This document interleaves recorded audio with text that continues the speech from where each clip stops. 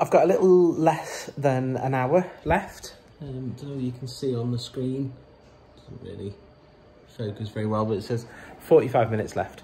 And really pleased to say I've had no reaction like I did yesterday. It's exactly the same as the last 2 times I've been in for this, for the Lemtrada treatment, alemtuzumab. Both times, same thing.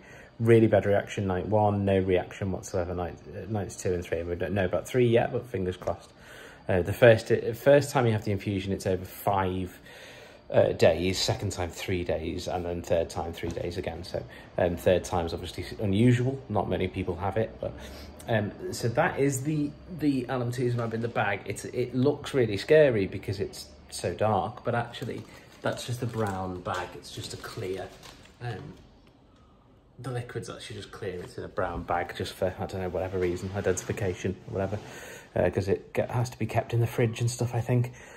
But yeah, so 45 minutes left, feeling fine, hoping for another good night's sleep with my noise cancelling headphones and stuff, and fingers crossed I'll be able to get home tomorrow. This infusion started really late for some reason, so it's not finished till about 10.